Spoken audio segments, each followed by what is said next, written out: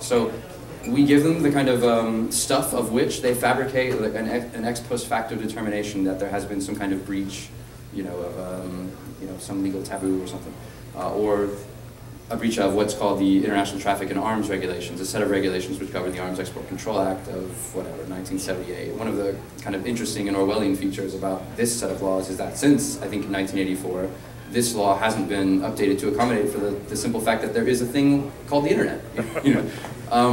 It accounts for an idea of the public domain, which is like a very reductionist in scope. I mean, libraries and conferences and things. So if I came here and kind of passed out liberators, it might be a more interesting legal argument than if I had directly published into the internet. So we're at the kind of nexus of a Cold War like legal structure, and then also the 21st century structure of the freedom of information and the internet. I'll say, I guess, maybe one more thing about this, which is that maybe I won't say it.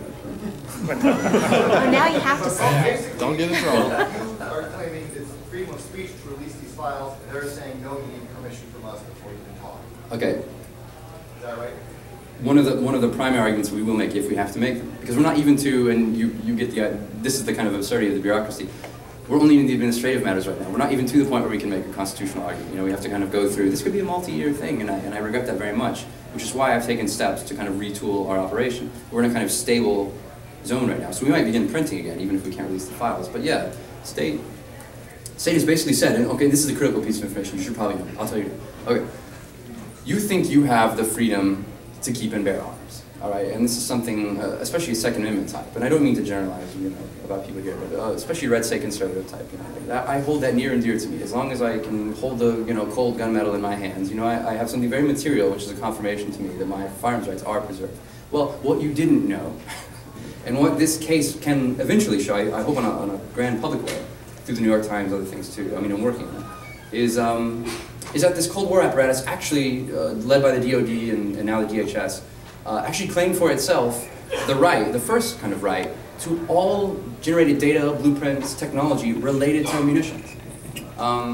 For itself. The United States actually claims prior ownership of all privately and publicly generated data, past and present, related to Class 1 munitions up to 50 cal, beyond 50 cal, explosive devices.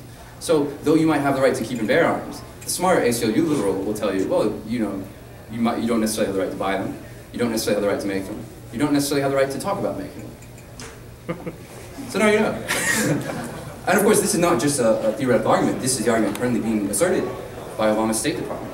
There was an ongoing arms export control reform initiative, which is, as we know reform initiatives go, had been going on for about 2 decades. And there was a rumor, somewhere high up in some extra legal, national security committee, that they were going to take Class 1 munitions, these kind of common guns that we're at least still allowed to buy. They were going to take these guns and put them into the commercial classification of this scheme. And finally, there would be like a right for us to kind of have the information and trade the information for ourselves, before there was some kind of,